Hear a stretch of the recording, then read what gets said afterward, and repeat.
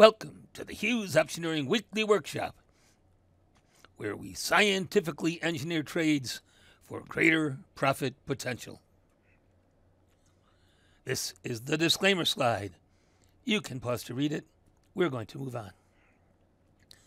Today we're going to look at MRNA, or Moderna Inc. MRNA is a clinical stage biotechnology company pioneering messenger RNA therapeutics and vaccines. Here's the barchart.com technical opinion rating for MRNA. The bar chart rating is an 88% buy, with an average short-term outlook on maintaining the current direction. Long-term indicators fully support a continuation of the trend. According to Prime Trade Select rules, a stock is in a bull trend on a monthly basis if the stock price is above the 10-period or 10-month simple moving average. The monthly chart shows that MRNA is well above the moving average line, so the monthly trend in MRNA is up. Now we're going to look at the daily chart. A stock is in a bull trend on a daily basis if the 50-period or 50-day exponential moving average is above the 100-day exponential moving average. The blue line is the 50-day EMA line, and the green line is the 100-day EMA line. The blue line has been above the green line since the chart started, so the daily trend is up. Since the monthly and daily trends are both up, MRNA is on our buy list. Next, we're going to look at a daily chart that displays the Keltner channel. As a rule, we don't want to buy calls if the stock price is above the upper Keltner channel line. Anywhere inside the Keltner channel or even below the Keltner channel is fine. The MRNA stock price is below the midline of the Keltner channel, so MRNA is inside the buy zone. Since the trend is up, we want to buy a call. MRNA has 12 option chains to choose from. We're going to use the October 15 option chain.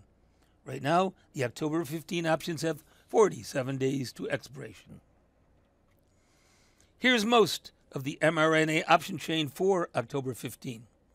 MRNA closed at 382.22 on Friday. That means any calls on the list from 380 to 230 are in the money. Let's take a look at the profit potential for purchasing the MRNA 380 strike call, which is the closest strike to the current price of the stock. The bid-ask spread for the 380 call is 36 to 36.75. We try to enter at the midpoint, so we use 36.40 as the buy price. Our call option calculator shows the profit potential for this call based on changes in price at expiration from flat to a 12.5% increase in price. We can see that if the MRNA stock price is flat at 382.22 at option expiration, the 380 call will lose 93.9% of its value. Ouch! This is an unacceptable risk that can have lost the Weight Glider trading account in a hurry. We developed what we call the 1% rule to help us avoid this kind of risk. The 1% rule says to limit the time value portion of the option we buy to 1% of the stock price. That means the stock only has to move up 1% for the call option we purchase to break even and start profiting. Now let's take a look at buying the 330 strike call to see if it qualifies for the 1% rule. Here's the call option calculator picture for the 330 call. According to the 1% rule, we want the call to at least break even if the stock price is up 1%.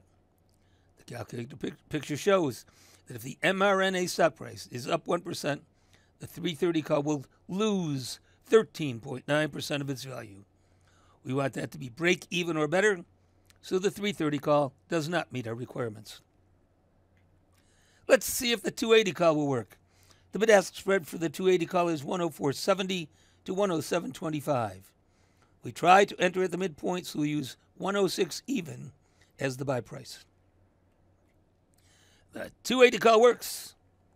If the MRNA stock price is up 1%, the 280 call will make a 0% or $4 profit $4 is better than break even, so the 280 call is the one we'll buy. The call option purchase calculator also shows that if the mRNA stock price increases by 2.5%, the 280 call will make a 5.4% or $578 profit.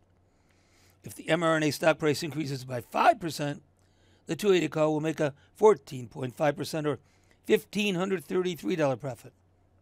If the mRNA stock price increases by 7.5%, the 280 call will make a 23.5% or $2,489 profit. The 10% and 12.5% numbers are also displayed. You can see that the profits get better and better.